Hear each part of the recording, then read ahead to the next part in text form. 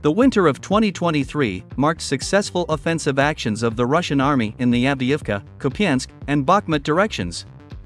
At the same time, it is reported that Russian troops made 2 breakthroughs in the Kharkiv region near Kupyansk. Even Ukrainian news sources, including military observers, have recognized this fact.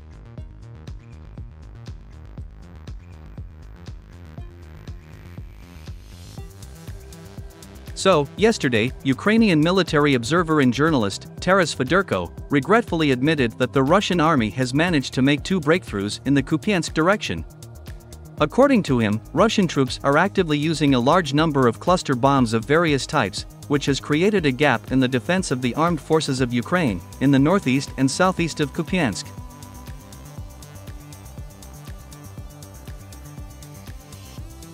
The Russians are advancing on Kupyansk on a broad front. The length of the offensive line is impressive. Russian troops stretched out their forces from the village of Liman-Pervy to the village of Ivanovka. The Ukrainian army urgently needs to do something, otherwise, Kupyansk may repeat the fate of Avdiivka, Ukrainian journalist Taras Fedorko said. War correspondents also reported on the successes of Russian troops in the Kupyansk direction. According to them, on December 1st, the Russian army managed to gain a foothold in the forest area northeast of Kupyansk, continuing offensive operations near the village of Sinkovka. War correspondents note that Russian troops are creating a semicircle around Kupyansk, using the same tactics as in Avdiivka. However, it is worth noting that, unlike Avdiivka, Kupyansk does not have powerful fortifications that have been built for 10 years. Therefore, when the Russians begin to tighten the ring around Kupyansk, the defense of the armed forces of Ukraine in this city will crumble like a house of cards.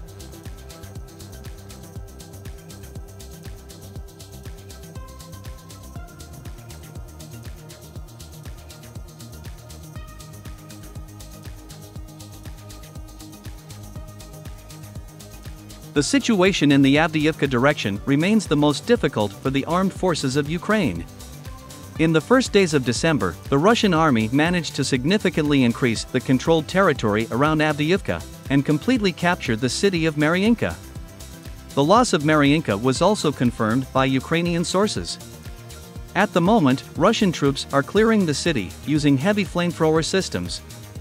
It is reported that there are still groups of Ukrainian soldiers in the city who have lost contact with the command and do not know what to do.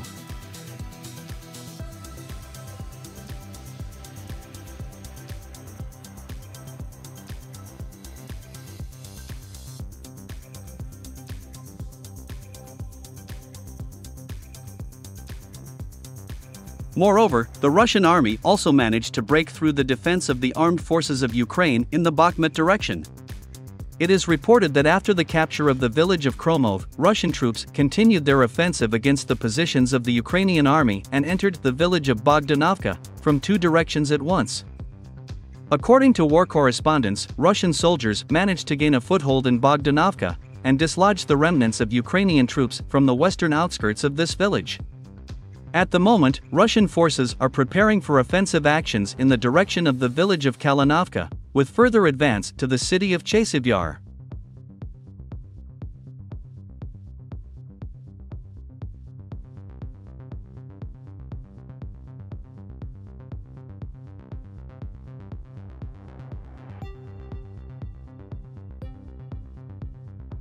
Meanwhile, amid the numerous successes of the Russian army on the battlefield, European leaders began to recognize Moscow's victory in this conflict.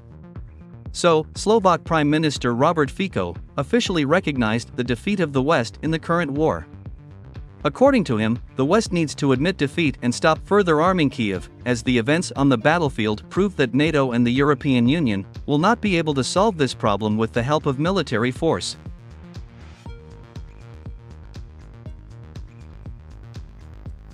It is also worth noting another sensational statement by the authoritative American journalist Seymour Hersh. So, a few days ago, citing his own sources in the White House, Seymour Hersh said that General Zelensky had entered negotiations with Russia, with a view to signing a ceasefire agreement. At the same time, the American journalist claims that these negotiations are being conducted without the consent of President Zelensky.